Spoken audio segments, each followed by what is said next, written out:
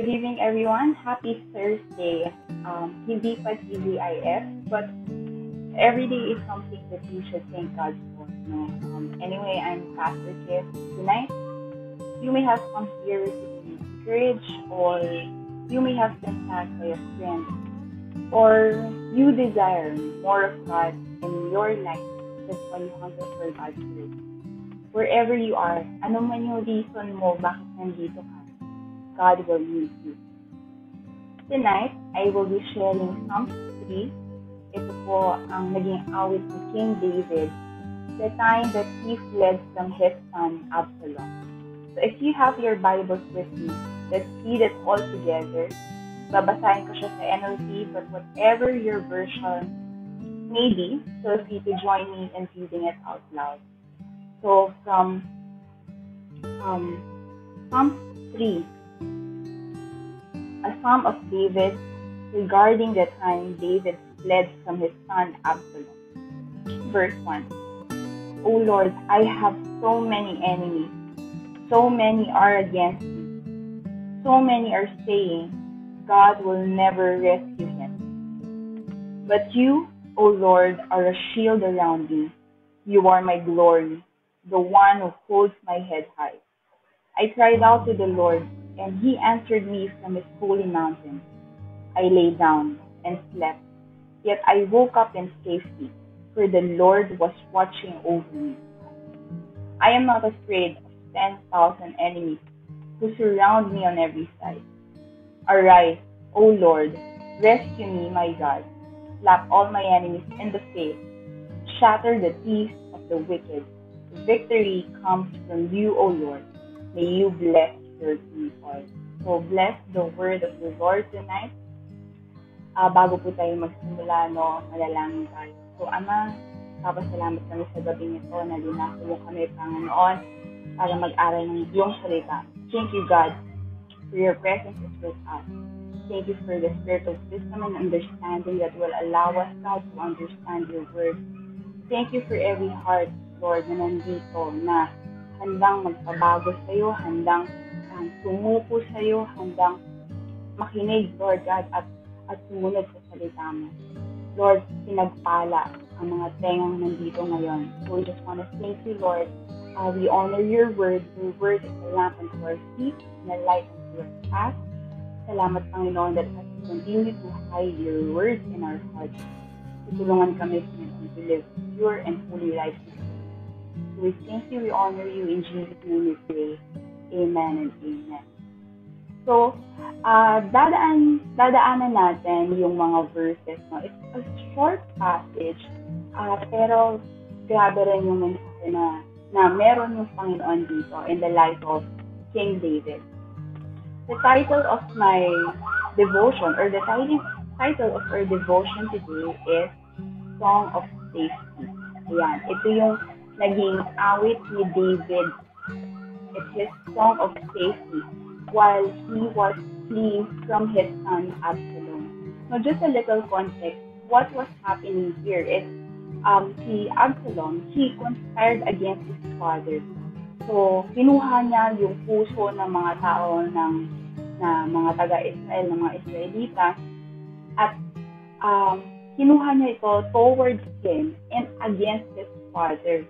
So, nagkaroon ng rebellion. There was rebellion, there was conspiracy, and up until the end na tumatakbo si David para sa buhay niya because he knows that he will die if he won't. Alright, so that's a short context, but if you want to read it, it's in 2 Samuel 15. Yung kabuuan ng storya, nandun po yan sa 2 Samuel 15. So, let's go to verse 1. Sabi dyan, O Lord, I have so many enemies. So many are against me. No, makikita natin dito, as we have known David as someone who's very transparent with the Lord, ramdam natin yung emotion niya while he was singing this psalm unto the Lord.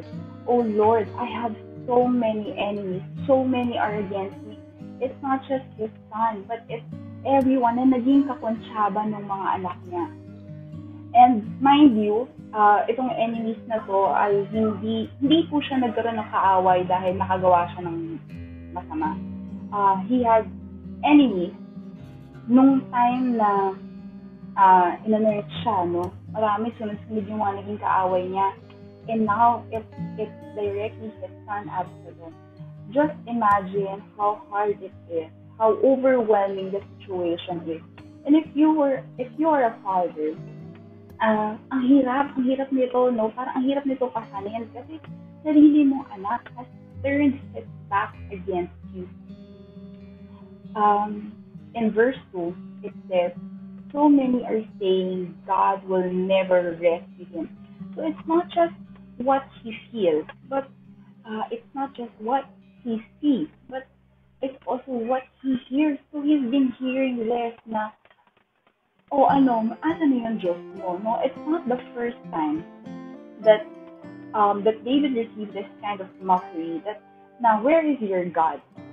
No, I know na you are familiar with how people also mock Jesus. Nasa ba yung Diyos mo? No, in times na God is silent sometimes, or ganito nga na dumadanas tayo ng matinding pagsubok, or you are going through an overwhelming situation. Sometimes you will hear this from people or from your persecutors. If you are going through persecution, you know na maririnig mo to na nasan ba yung Diyos mo o hindi ka na isasalba niyan. The day of deliverance will not come. But this is what the enemy wants him to believe. Alright? So, lesson din po sa atin, no, na maging maingat tayo dun sa mga bagay na pinapakinggan natin. We have to listen to God's voice and not to the enemy's voice. And the more that we listen to God's voice, that's when we receive peace, that's when we receive clarity, that's when we feel safe. Alright? So maybe, let me just pause here before we move on to the next verses. Maybe you're also like David, going through an overwhelming situation. Maybe someone betrayed you. Maybe someone's persecuting you. Maybe you feel like nasa paligid yung like you're facing enemies here and there. Parang your enemies are surrounding you. But the Lord wants to encourage you in this verse. In this chapter, the Lord wants to encourage you. As we go on to the next verses, you may have also known David as someone who, yung nga sabi ko kanina, is very transparent with the Lord, with what he feels and with what he's going through. You will read it from his Psalms. Yung life group po namin, we're having our daily devo and Psalms. Feel namin how David is so transparent with the Lord. But it was also made clear to us that he's not just transparent with what he feels, pero even with his worship, it's out loud.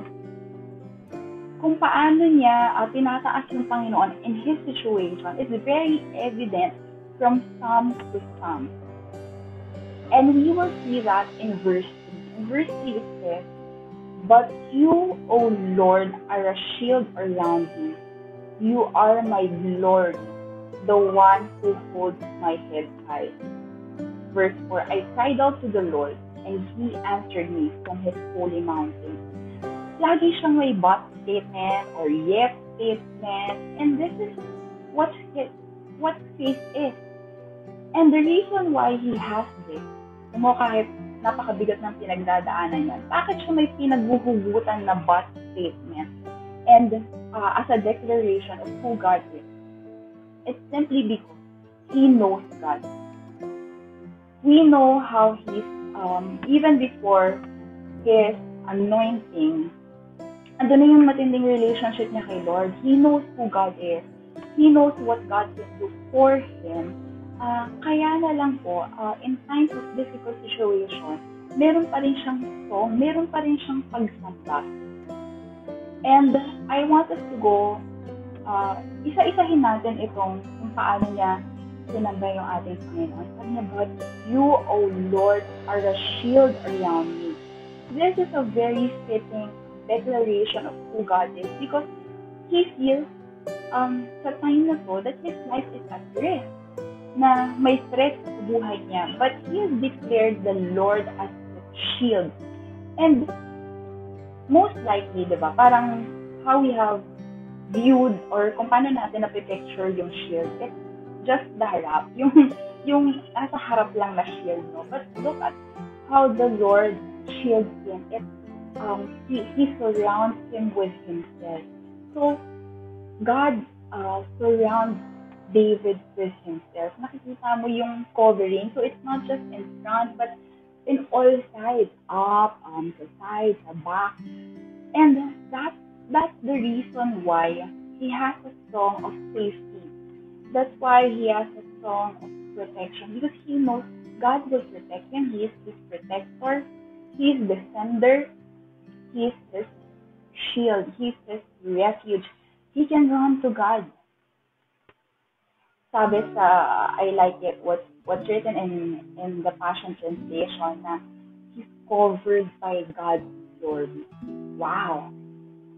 Diba? That's why this word is very encouraging. It's very encouraging. It's not a feel-good message, but it's a declaration of who God is. And the more that we know about God, we know His word, we know who He is.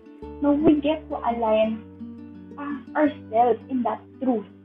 So if God is a shield around us, we know that we are protected, we are safe, we are secured, we are defended. So next is, sabi niya, you are my glory.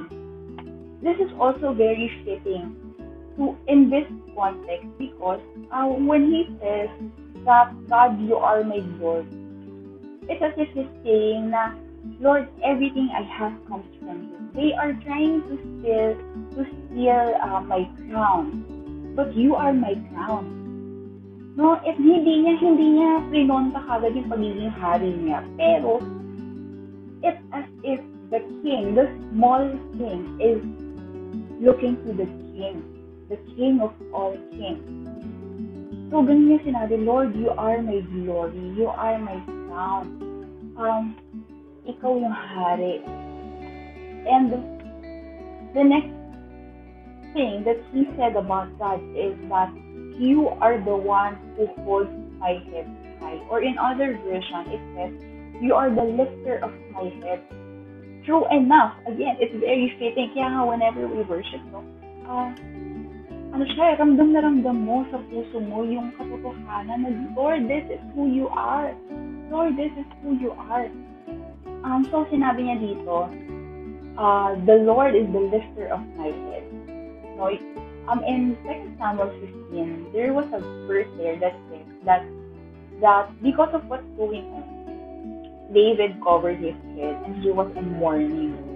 So, of course, this is what's going on. Sinong ama ang hindi iiyak, hindi malulungkot dito? Not just for his situation, but for his son also. So, literally, his head is covered. If you can just picture it, his head was bowed low. Diba? Naka-low siya because of what he's going through, yung bigat ng pinagkahalaanan niya. But look here, sabi niya, Lord, you lift my head up. Sinasabi niya na, Lord, you are my encourager. You are my joy. So, if you need encouragement right now, if you have been crying, if your head has been bowed low because of the heaviness of your burden, of this overwhelming situation, be reminded that God is the lifter of your head. He is the one. He is the reason why you can smile. It's not a fake smile. It's coming from within because you know that it's God who's comforting you, who's turning your mourning into dancing, your sorrow into joy. Verse 4 says, I cried out to the Lord, and He answered me from His holy mountain. ang gandang example na ibinigay sa atin ni David that if we're going through difficult situation, we don't just cry, for the sake of crying. We don't just run to people agad-agad or to your leader agad-agad, to your disciples, but you cry out to the Lord and you run to the Lord. So He knows who to run to. He knows that deliverance only comes from God. And His faith says na sasagutin siya ng Panginoon. He cries out to the Lord. He answered me from His holy mountain. Let's go to verse 5 and 6. Verse 5 muna. Sabi dyan, I lay down and slept, yet I woke up in safety, for the Lord was watching over me. This is a picture of stillness. Just imagine, sometimes we find it hard to sleep if we are going through a difficult situation. Diba parang it's running in your mind, lagi mo siyang iniisip, and sometimes it makes it difficult. Kaya nga meron mga sleepless nights, diba? But Him laying down and sleeping is a picture of stillness. And when I was reading this, I felt like this is faith in action. You can say something. You can be singing a song about your confidence in God. You can be declaring it in your mouth, but still in practice, you still worry, you still can't sleep. Pero what I've seen here is that Him laying down and sleeping is He puts His faith in action. He puts His faith in action. It's not just a matter of words, pero He practices. Kaya siya natulog. Nakatulog siya, humiga siya, natulog siya. And sabi niya, yet I woke up in safety, for the Lord was watching over me. So meron kaming mga words na nakita in the previous or yung mga succeeding ng Psalms, how the Lord has been watching over people, and that means na yung mata niya are on David. His eyes are on David. If maybe for a parent, it's hard, diba? Paminsan nakakatulog ka because you get tired or may time din na nabibinat ka. But the Lord watches over us 24/7. Hindi niya hinayaan na may makalapit na enemy kay David. Kaya pagising niya, he woke up in safety. That's his confidence in the Lord. And that's how God has proven Himself to David. No, okay, he slept in peace and he woke up in safety. For the Lord was watching over him. Verse 6. I am not afraid of 10,000 enemies who surround me on every side. This is very, ito yung picture, na kung ikaw lang, kung wala kang Diyos, it's 1 versus 10,000. And that's overwhelming. Parang ka na niyan, dehado ka na. Sabihin na natin sa lingwahe natin, na dehado ka na niyan if it's 1 versus 10,000. But with God on your side, hindi ka dehado kapag you're on the winning side because God is with you. Sabi nga sa verse in the Bible, if God is for you, who can be against you? No one. Kasi kahit nag-iisa ka lang, if God is for you, sure victory na yon. That's an assurance of victory. Because now it's God versus your 10,000 enemies. I don't know what you're going through right now, but this is an encouragement to you that you can lay down, you can sleep, and you will wake up in safety because God is with you. God is for you, and who can be against you? No one. Verse 7 and 8 says there, arise, O Lord, rescue me, my God, slap all my enemies in the face, shatter the teeth of the wicked. Victory comes from you, O Lord, may you bless your people. One thing about David is he did not take the matter into his own hands. Hindi niya, even vengeance, no, he did not take vengeance in his own hand, but he gave it to God. He let God defend him. He let God rescue him.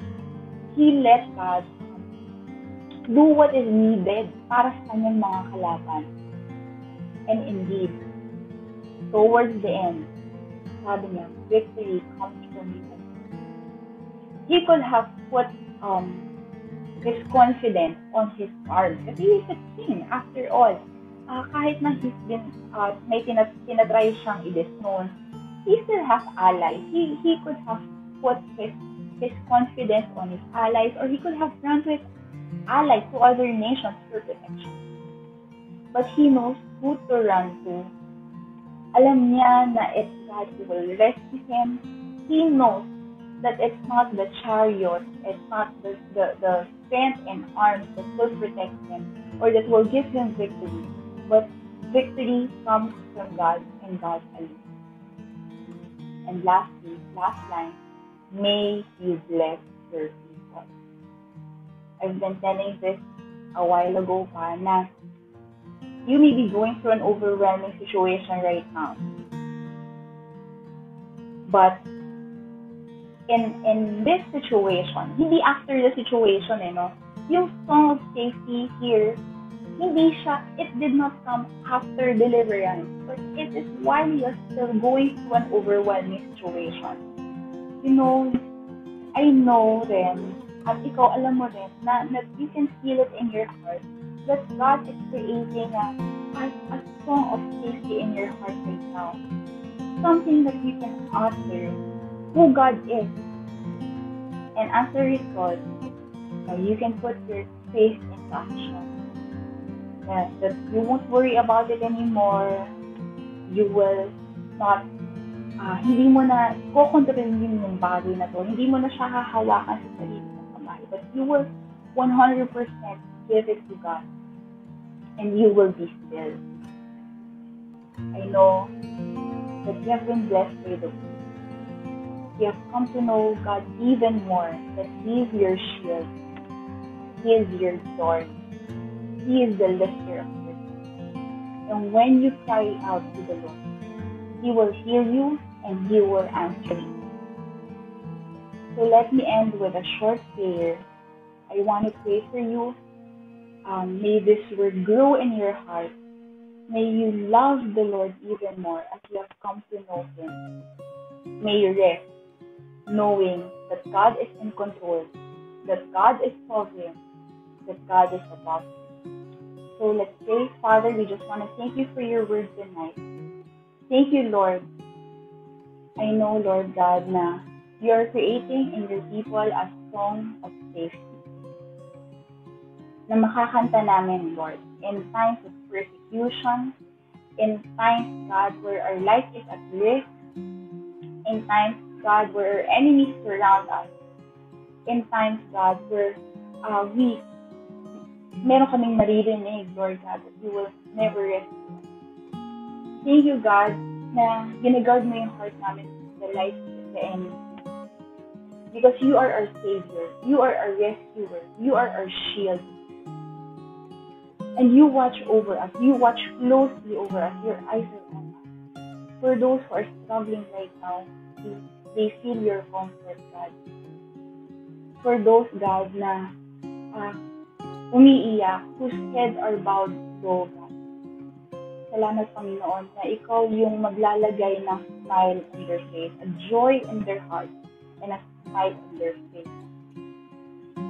Thank you, God, na lahat ng bagay ko, ng mga pinagdadaanan namin, sinasabit namin sa iyo. You are our God. You are in control. Even, Lord God, sa pagtulog namin sa gabi nito, salamat sa peace na magbabantay sa bawat puso ng iyong mga. Salamat, Panginoon, na tatanggalin mo sa amin yung restlessness and yung sleeplessness. And you will replace it with joy, with peace, with sleep. Thank you, God, that you are the one who sustains us. You are our salvation. Victory comes from you and you alone. May your name be lifted up. May your name be exalted. We praise you. We bring back to you all the glory and praise. In Jesus' name we pray. Amen and amen and amen. Before we end, let me just remind you of our RiverWord. It's every Monday, Thursday, and Friday. Joshua 1:8 says, "Do not let this book of the Lord depart from your mouth. Meditate on it day and night so that you will be careful to do everything that's written in it. Then you will be prosperous and successful." It's at 8 p.m. every night. Tutok lang po tayo sa ating Facebook. And just as how you have been blessed tonight, alam ko puno ng notes yung journal mo. Find a friend who needs an encouragement and who also needs to hear this message. Take a step of faith to share Jesus to your friends. So God bless you and good night.